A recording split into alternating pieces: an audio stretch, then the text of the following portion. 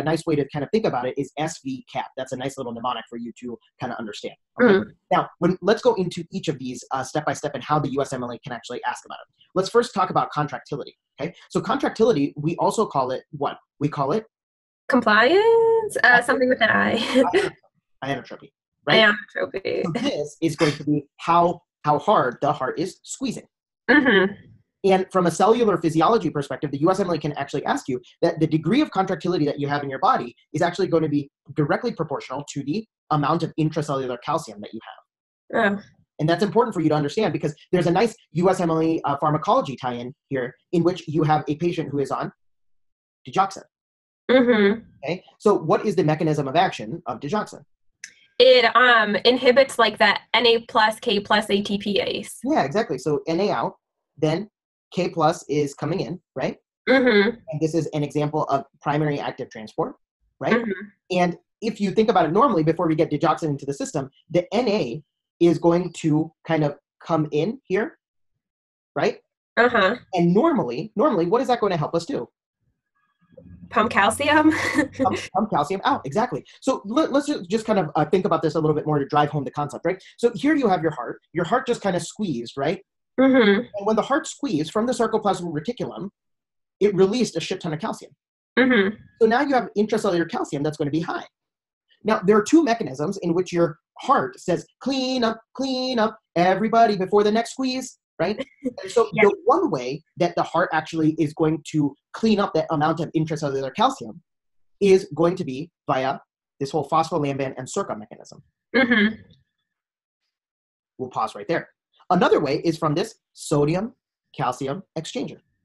And the sodium-calcium exchanger takes the intracellular calcium and it extrudes it out following a gradient of sodium. And this actually is what we call an example of secondary active transport. And the USMLE is very keen on that because what it kind of helps us understand is that we're using some gradient to extrude the calcium, and then we're kind of creating another gradient from primary active transport. And that's why it's called secondary active transport, is because it's indirectly using ATP. Okay.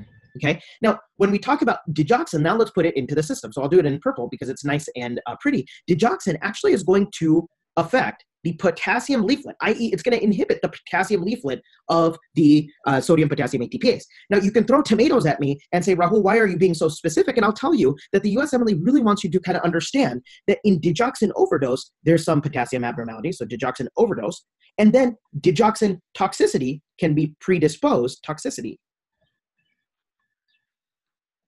is going to, or you're going to be predisposed to digoxin toxicity with another potassium abnormality. So what do you think? Digoxin overdose causes what potassium abnormality?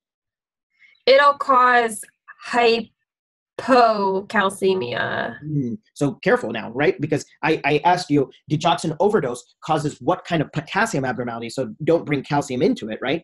Actually, it is going to cause you to have hyperkalemia. Oh, okay. Because it's all outside the cell and isn't able to get in. Correct, exactly, because digoxin is actually going to bind, like I said, the potassium leaflet of the sodium-potassium ATPase. Right? Because the average student is like, yeah, digoxin inhibits the sodium-potassium ATPase, but if you stop them and you say it actually inhibits the potassium leaflet of the sodium-potassium ATPase, you won't actually, forget that thus it causes hyperkalemia along with the altered mental status and the visual disturbances in a patient on your USMLE that has congestive heart failure and needs a little bit of squeeze, i.e. has low ejection fraction. Okay.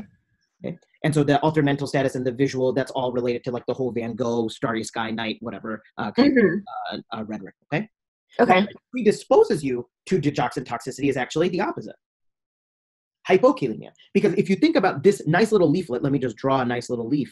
In order to actually fight for that leaf, if you were hypokalemic and you put digoxin into the system, what would have a higher likelihood of binding more avidly? Digoxin or your low potassium? Digoxin. Digoxin. And that's why hypokalemia predisposes you to digoxin toxicity. And so that's really important because I know you're thinking that this is a dumb little detail, but it will really, really kind of help you ascertain or understand the whole mechanisms behind the two presentations, i.e. what will predispose somebody for digoxin toxicity, which is one answer question or answer choice, and what will the overdose in of itself cause.